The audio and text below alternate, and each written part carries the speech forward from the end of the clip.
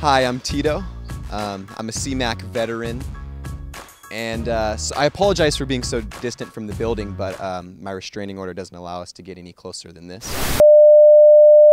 I just used to frequent the building a lot.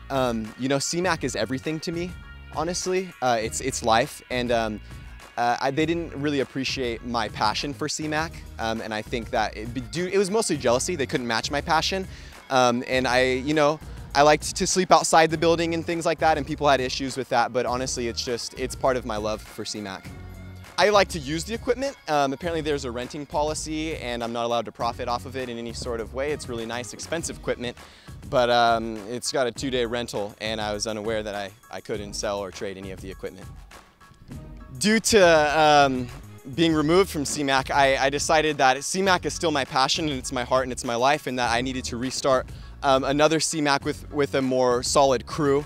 I currently just picked up a new sound guy. He's a cat that you can find frequenting the area around my new CMAC building down the street here.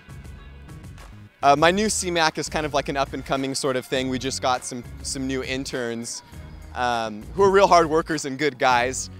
We're just happy to have them part of the new crew. Hopefully sometime soon they'll let me back in. Otherwise, across the street here, CMAC 2 might come knocking. CMAC 2. The hottest place in town. Conveniently located right across from CMAC.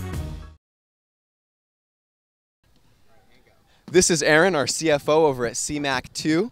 And Aaron, could you give us just a little word for our viewers? And you heard it here first from Aaron for CMAC 2.